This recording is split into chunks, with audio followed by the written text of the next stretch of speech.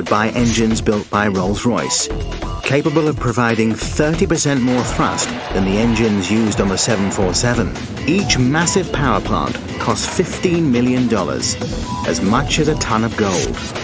Altogether, they account for almost 25% of the cost of the entire plane. But if there's one thing this aircraft needs, it's thrust that won't quit. Each engine provides up to 80,000 pounds of force. Running at top speed, this mega guzzler sucks down a litre of gasoline every second. The A380 is designed for routine flights lasting 13 hours or more. That means when it's fully tanked for takeoff, the A380 carries a lot of fuel. 260,000 litres, 20% more than the load carried by the 747. Just imagine what would happen if anything threatened the integrity of one of those fuel tanks, like a catastrophic engine failure that sends shards of metal tearing through them. That's the nightmare that haunts engineers at Rolls-Royce, and they're about to destroy an engine to make sure it never occurs.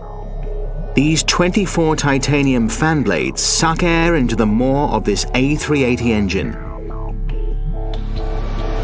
Each blade is 1 meter in length and weighs 15 kilograms. Lightweight, but super strong. When the engine is roaring along at full throttle, the blades spin at almost 3,000 revolutions per minute. The centrifugal force at the tip of each blade is equivalent to the weight of a 110-ton locomotive. If one of these were to break off and escape into the engine, it could wreak unimaginable destruction to the plane. That's why Rolls-Royce engineers are about to conduct an engine failure test. They're going to intentionally cause one of the fan blades to break off at full speed in order to prove that the engine enclosure can contain the damage without letting any metallic fragments escape. In the process, they will totally trash this $15 million engineering marvel, a small price to pay when the lives of over 550 people could be at stake.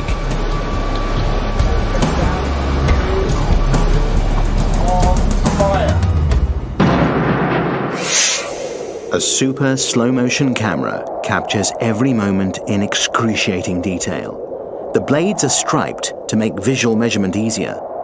When the fan is spinning at full speed, engineers send a signal to explosive bolts at the base of the multicolored test blade.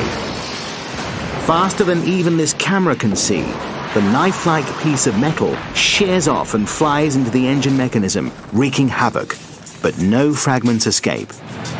The A380 engines are safe for flight, but there are many more pieces to the puzzle.